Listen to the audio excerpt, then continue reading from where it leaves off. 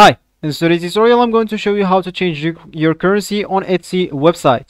So first of all you need to do, just go and open the browser that you're going to use to follow this tutorial steps with. So of course here in my case I'm actually using Brave, but of course in your case you can use any other browser, could be possibly working for you. Once you open your browser, just go here to the URL section and type etsy.com and hit the enter button. That will take you into this page, and if you are logged into your account, you'll find a top right at the top middle, here, a welcome back sentence with your name or your username.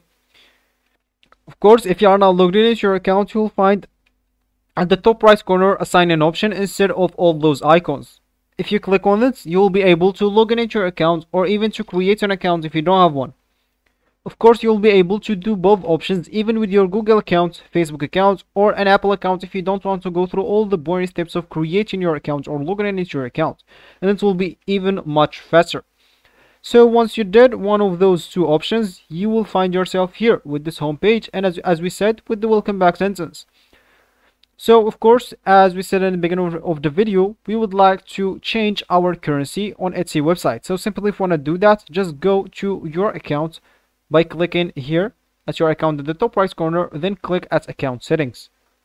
That will take you into this page, and of course from here you'd like to go and choose preference at the top here, which is the third option. Once you click on that, you'll find yourself here with this page. Of course, under default currency, you can just choose whatever currency you would like to have here. Of course, choose whatever currency you would like to have, and then whatever you want to change, maybe other things if you want to change, just go and change it, change whatever you want. And of course, once you finish, just hit the update preference and everything will be updated.